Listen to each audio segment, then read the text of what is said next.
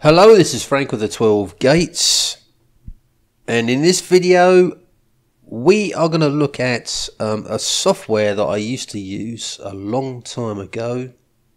I say a long time ago, about a couple of years ago, and I used to use it for studying Bible prophecy, but I don't do prophecy analysis anymore. I'm more into scripture, and I've been through a number of these softwares and they're all very good, but for me, the one that seems to work for me, I use Linux. If you use Linux, I think this version is only available for Linux and Windows. If you want to get, there is a similar version available for Mac, but Mac OS, but I think it's given a different name. For some reason, they don't seem to have it.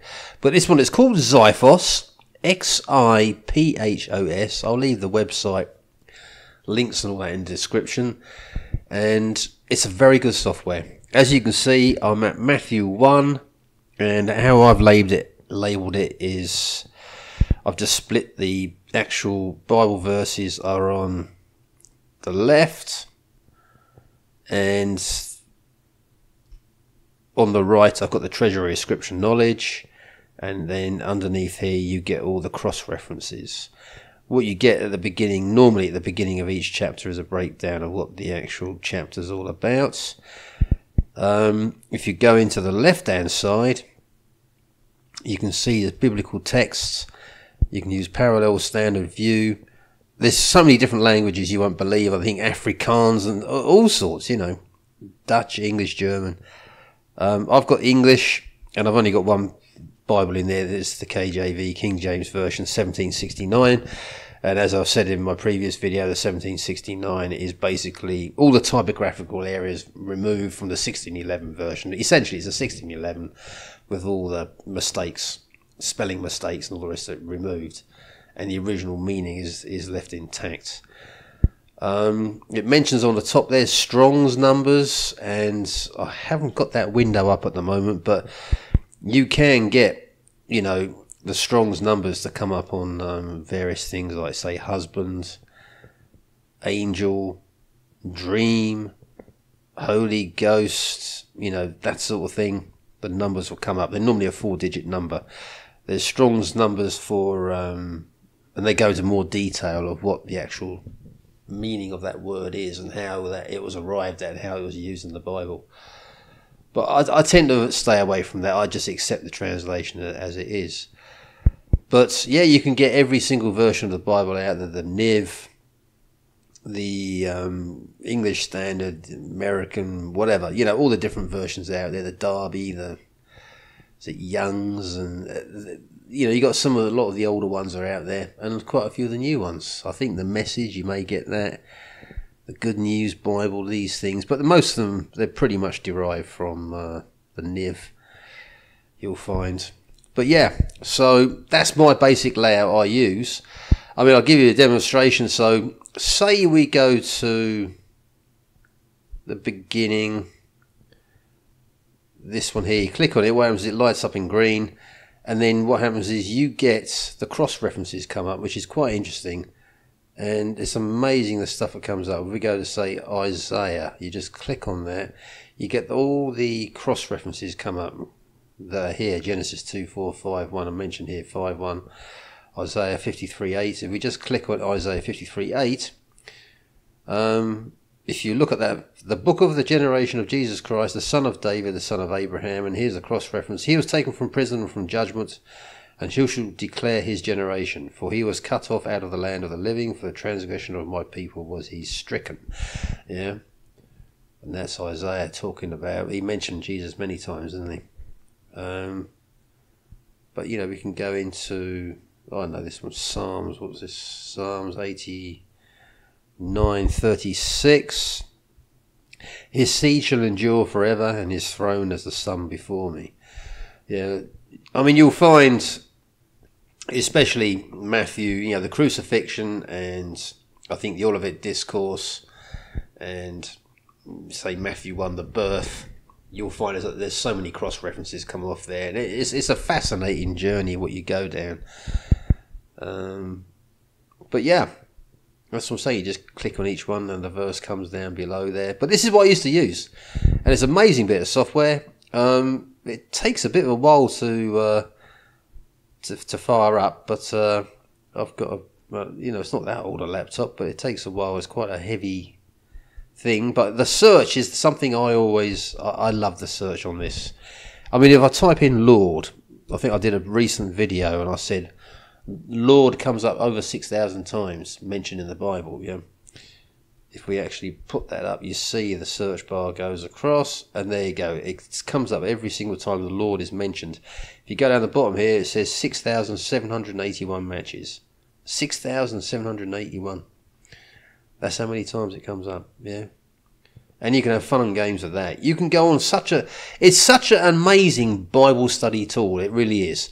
You'll learn something. I mean, I learned a lot when I did the prophecy stuff. But I mean, at the end of the day, if you're thinking of setting up a channel, and I did do a video on this recently, giving people a gentle kick up the rear quarters. If you're leaving good comments, you know the Bible reasonably well, then, get yourself out there. And this is the thing. You don't have to actually appear in the videos. Like I'm here. You can people will come if you know what you're talking about and you've got this tool here. I used to get sometimes tens of thousands of views on some of these videos once they've been out there for some time. People look and they're fascinated by the screen recording, and you can see the word there, and then they can see what you're doing, and it's like being in a classroom online. It's a fantastic Bible study tool, and certainly I would say it's a good basis for starting a channel. I do prefer the hard copy, but the hard copy you can't do a search like, I don't know, let's put in how many times does the word angel come up, say for example. Angel. There it comes up 289 times. It's mentioned in Genesis 16:7, and the angel of the Lord found her by a fountain of water in the wilderness, by the fountain in the way to Shur. You can have amazing fun and games with this software, and like I said, you can add other things to it. You can. If you look at the top bar here, there's just one there. You can add something there. You can add another verse on the top there. And we could go to, say, Matthew 25, the virgins and the lamps, yeah? And then you can add another one on the top row. Say we do Matthew, 27, say. So we just go down to Matthew 27, add that on the top. Yeah. And then you can see again, Christ is delivered bound to Pilate. I mean, chapter 27 is the crucifixion, isn't it? 25 is the virgins and the lamps, and there's some other parables there as well. Matthew 1 is the birth. And like I said, you can just flick from one screen to another. You've got all the cross references there. It's a fantastic bit of kit, this. And I'm just scratching the surface. Like I said, the search, there's modules. I've got this one down here is just completely empty. You could put Strong's numbers in there. You could put maps in there. You can also get commentaries. If we go into the actual things that I've actually got on there, this is the module manager. And basically this software is linked to the Sword project, and what happens is you get all your stuff there. It's got a warning on the bottom here: if you live in a persecuted country, use it with care. I mean, I've used it in the UK, I've had no problems. But you need an internet connection for that, and you can get every single version of the Bible. You can get maps, you can get Bible dictionaries, Bible encyclopedias. It becomes such a powerful resource, books written by men on the Bible that, give their translation of it. Like I said, the cross references, all this. It's really is an amazing software, and the biggest thing is it's free. It doesn't cost a penny.